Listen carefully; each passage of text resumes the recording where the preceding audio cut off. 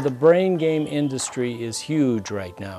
Crosswords, number games, mazes, and more. Brain games to hone your memory. Do they really work for people with Alzheimer's disease? Some of these are based in real science that, in fact, if you engage in these activities, you may keep yourself fresher and sharper for a longer period of time.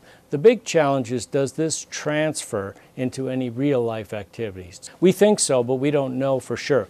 Director of Mayo Clinic's Alzheimer's Disease Research Center, Dr. Ronald Petersen, says what they do know for sure is that staying active mentally, physically, and socially may play a role in keeping you sharper longer. There's increasing evidence now that lifestyle modifications can affect your cognitive function going forward.